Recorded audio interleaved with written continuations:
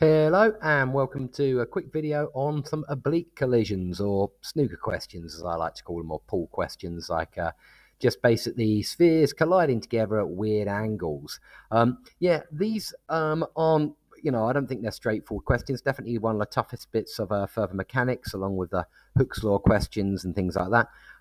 But yeah, that said, I can see why this question is awkward. It's because let's just go straight away and start attacking the problem. Yeah, the problem is when I started doing this, I drew it out and I thought, well, I normally have a before and after diagram, but what's different about this one, with just the way they've set it out, is obviously I'm going to draw them colliding like that because this one's going in that direction before, and this one's going in this direction before the collision, at the moment before, to you and you.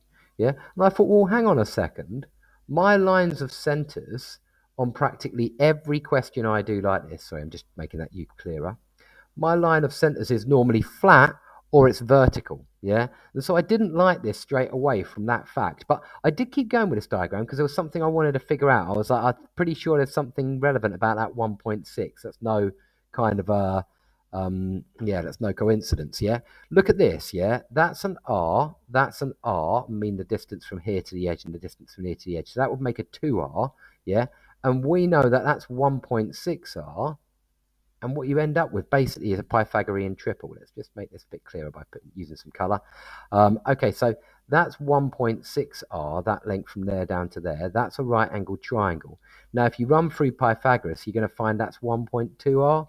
And basically, you can start using like, sine theta, cos theta, and tan theta here.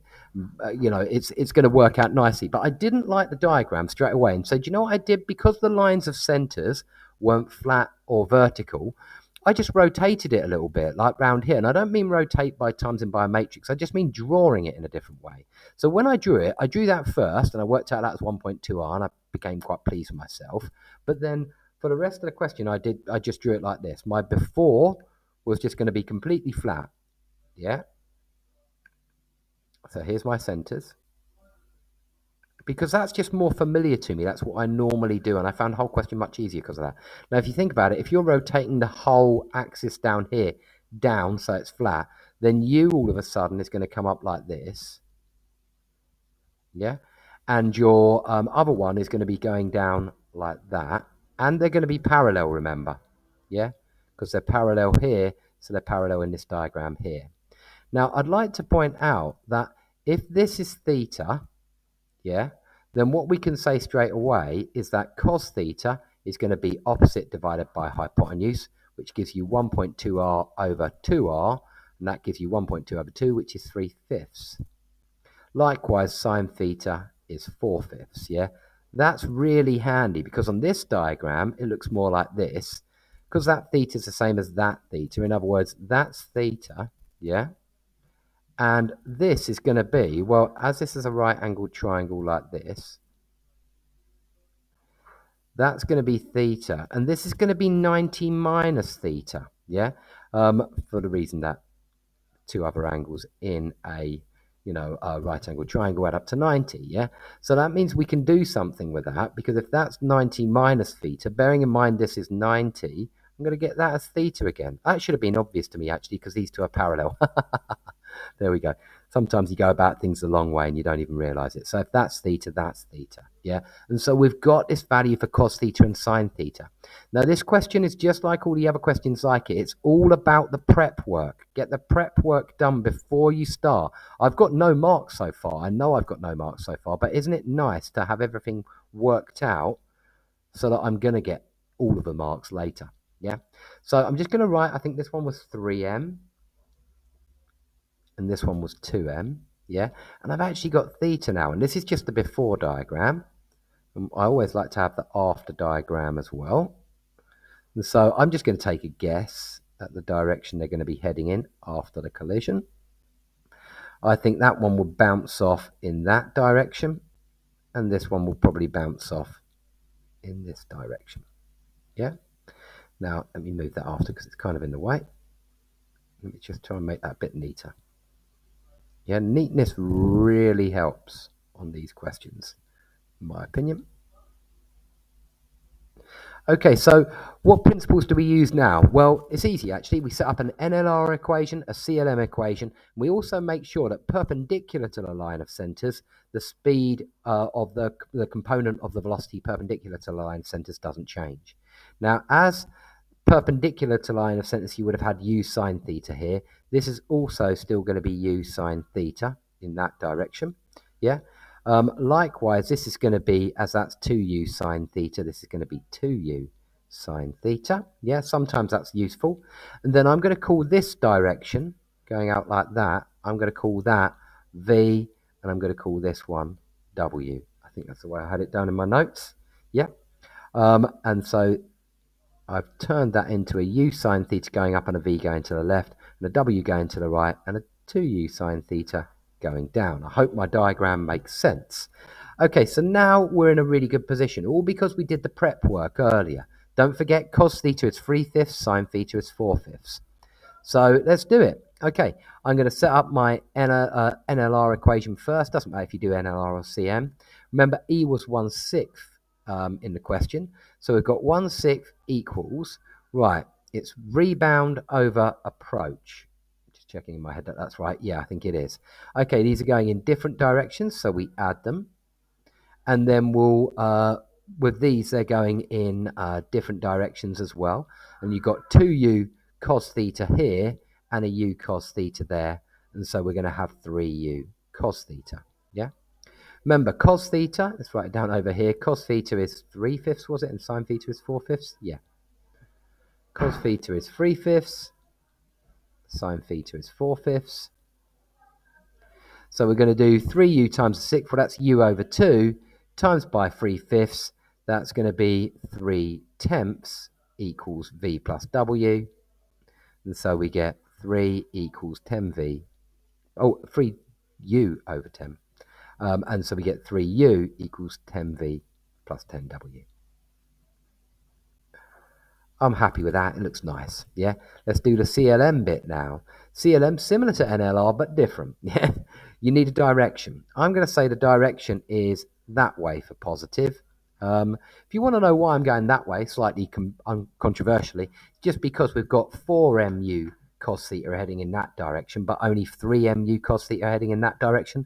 And I always like to take the stronger momentum, actually, when given the choice in these questions, just to keep things positive. But it doesn't matter. It shouldn't make any difference. It really shouldn't. Okay, so I'm going to have 4mu cos theta minus 3mu cos theta. That's 4mu in that direction minus 3mu cos theta in that direction. And that should be equal to, remember this is 3m and 2m, yeah, 3mv minus 2mw. And remember, if you get a negative sign for v or w, it just means you were wrong about your guessed direction, about where it was heading after. Yeah, you were wrong, but it's okay. It's easily, you can just identify the direction. Okay, the m's cancel here. 3mu minus 4mu minus, sorry, 4u cos theta minus 3u cos theta is just u cos theta, which is just u times by 3/5. So that's going to be 3u over 5. And this is going to be 3v minus 2w. And so 3u is going to be 15v minus 10w. Now the temptation here might be to eliminate u. Don't do that. Never eliminate u. You're trying to solve for v and w here. So I'm going to add these two together. Call this one a, call this one b. Add together. You're going to get 6u equals 25v. So v is 6u over 25. I can now find w in terms of u. And if I just plug it into here, that's, what is that, 75u over 25. That times that would be 60u over 25. So 10w is 15u over 25. And so w is, as that's 0.6, it's going to be 0.06u. Yeah? Whereas v is, if we're doing this in decimals, 0.24u. Always check as well in the exam, check that this actually makes sense. Is 0.24u plus 0.06u 0.3u? Yes, it is. And does it work in this one as well? Is 0.72u minus 0.12u 0.6u? Yes, it is. Yeah, so we checked it. It works in both equations. Yeah, cool. Or you could just do it on your calculator, I suppose. Okay, once we've got that, remind ourselves what the question is. It wasn't to find the speed or velocity of either thing afterwards. It was to find the magnitude of the impulse received by B in the collision. Yeah. Now, all you've got to remember here is this is not like, it's very easy to get this equation muddled up with the energy equation. The energy equation, you genuinely need to find the speeds and consider the velocities in both directions. But with the impulse equation, impulse only acts parallel to the line of center.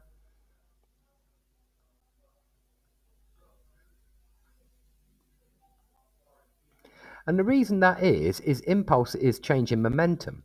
But perpendicular line of center, the momentum isn't changing. It's staying exactly the same. And so that's why you can ignore that.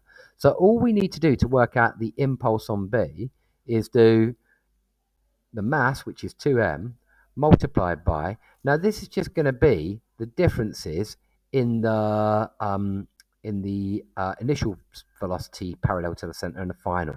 Now, what was the initial parallel to the line of center on B? It was 2u cos theta.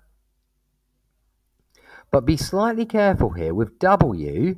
We're going to have to actually, we're not going to take away 0.06u. Well, if you like, we're taking away minus 0.06u. And that's just because this is going in the opposite direction to that one, isn't it? Yeah. And so if we're finding the change in momentum, well, the momentum was going this way, momentum's going that way. That's what a situation where we're going to actually add them. I hope that makes sense. So I'm going to have what is that? That was 0.6. So that's going to be 1.2u plus 0.06u. That's 1.26u times by 2. We're going to have 2.52 mu. And the question's finished.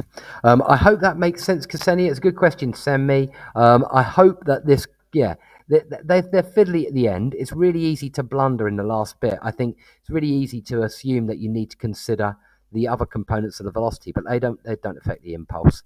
And it's realizing at first that it'd be sensible to rotate that and draw it in a slightly different way, and also recognizing where the question's actually giving you cos theta and sine theta. But yeah, hope it was useful. Carry on the good work. Best of luck in the exam tomorrow. I hope it goes really, really, really, really well, and all the best. I think the exam's tomorrow. You'll know better than me, but I think your email said it actually. But yeah, best of luck anyway. Hope it goes really well. Bye bye.